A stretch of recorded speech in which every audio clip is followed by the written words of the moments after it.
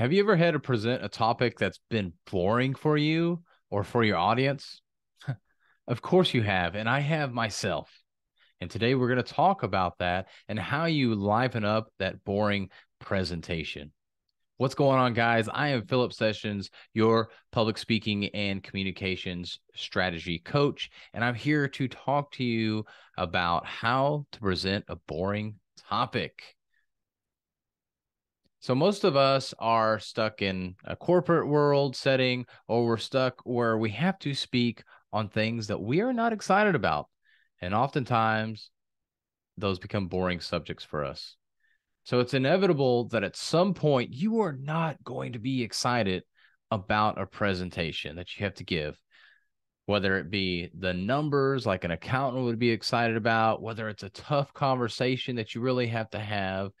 It's not something that's sexy, like we hit a new sales record or we broke this record that we're talking about our favorite football team or where we're going to go out to eat. Those are things that are exciting to talk about. But every once in a while, a lot of times, we have to speak about things that are boring. They're business related and they're serious subjects. So, how in the world can we make these a little bit more exciting? Well, first of all, you need to start with the why. Why are you presenting this topic in the first place? There's clearly got to be some importance to it.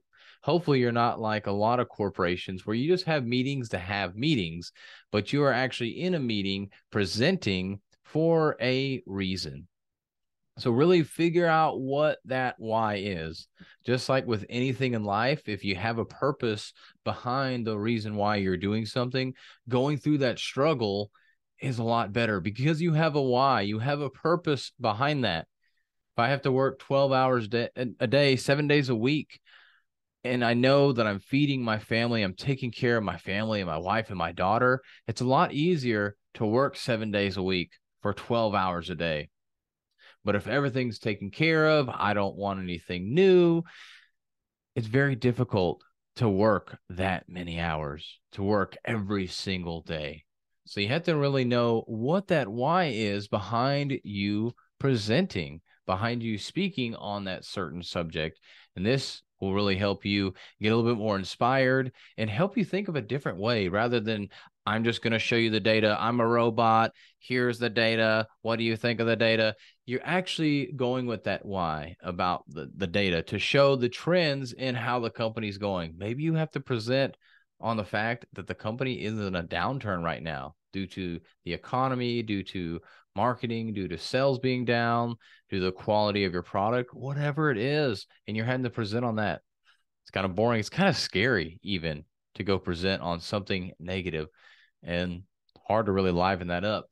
But if you give that why behind it, that you really care about this company and you care about the employees and you don't want to see the company fail, you don't want to see employees be laid off, and you go in there and you have that why, while you may not be excited and cheerful and smiling, you're still going to have a lot more energy because you are focused on the why, which is keeping that company going and giving that information so that the other leaders that are there to help make those decisions can make those decisions. And they're going to be a little bit more enthused to be able to talk about that and talk through that to figure out a solution.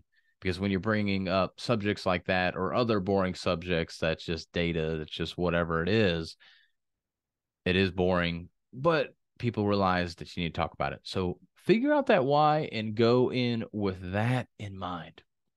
Let your personality shine through is the next one. Yes, you heard me right. It doesn't matter what setting you're in. You need to let your personality shine through because that's what gets people intrigued. Anybody can go up and present a PowerPoint. Anybody can go share information, but only you can share you and your personality. And that's what makes presentations less boring because you are putting your personality behind all of this. You're not just sharing the numbers, being boring like every other person does, where they pull up PowerPoint on Teams or they're in the meeting room and they pull it up on the screen and they literally look at the screen or they read the PowerPoint word for word. You're interjecting your personality into it to liven up that subject. And I know you have seen people do this before. And just think about how that made you feel. It probably made you feel a little bit better. You were laughing because of how maybe they're a little quirky, or maybe they're not that serious and they're trying to be a little funny, perhaps, because they realize that's what people want. I'm not suggesting that you necessarily do that, but if you're trying, people can see that. People can see that you're trying to put in your effort to bring in your personality. So do that to help liven it up. But make sure that if you are interested in the subject you're speaking on, that you bring that out as well. Don't hold that back. A lot of times we go in and present and we don't want to show our interest. We want to keep everything neutral. Show your interest. And if you're not interested in it, don't show your disinterest. That's going to turn people away and that's not going to look good. But if you are interested, really share that interest and show that interest and that disinterest. Just be yourself. That's the best thing you can do right there, is be yourself, show your personality, and do that to help liven up that presentation.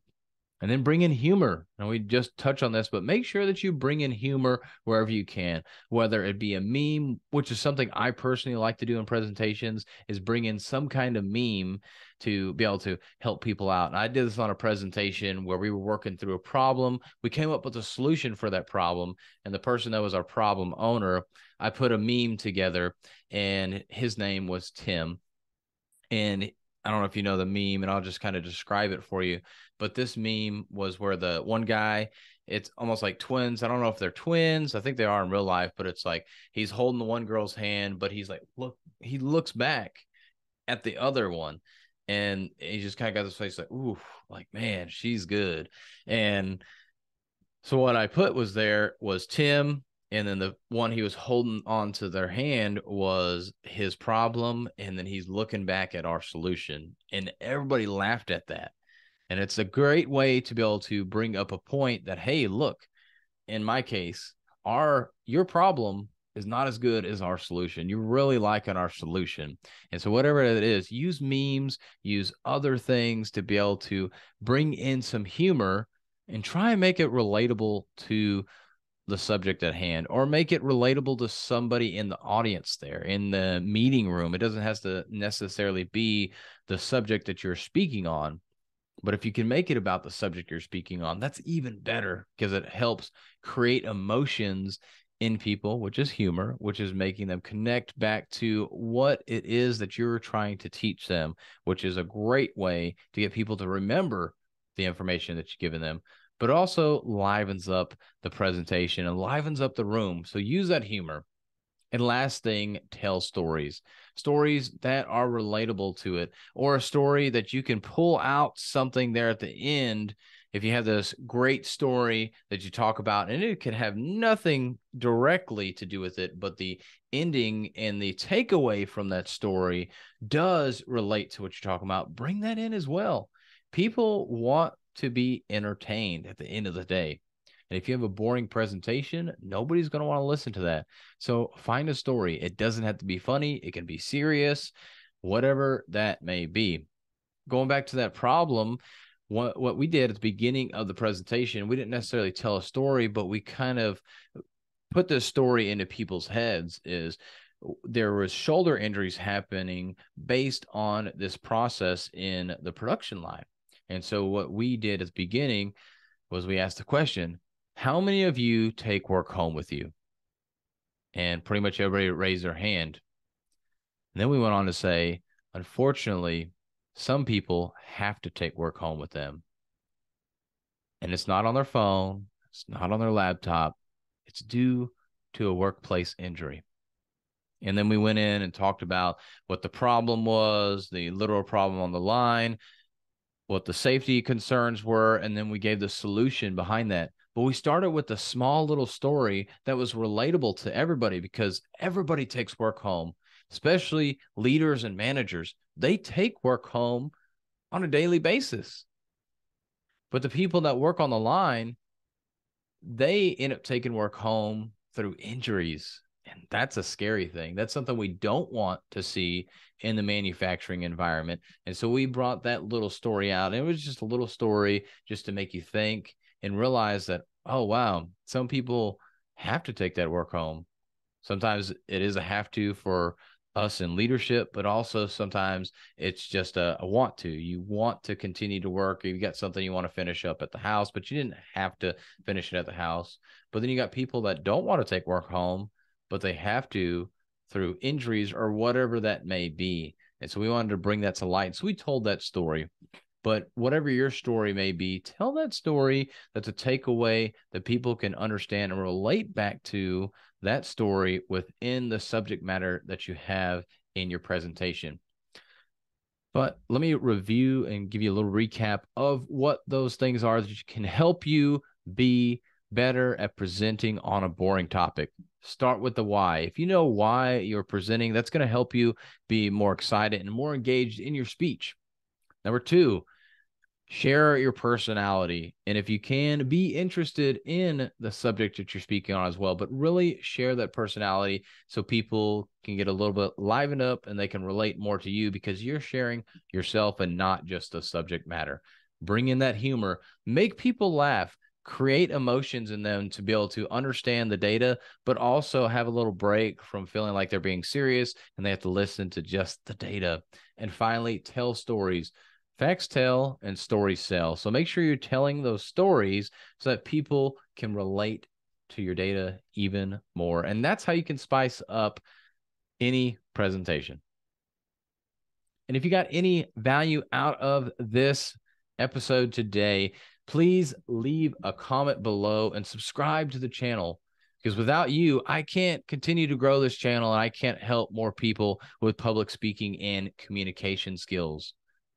But guys, go out there and fire up the mic and subscribe below.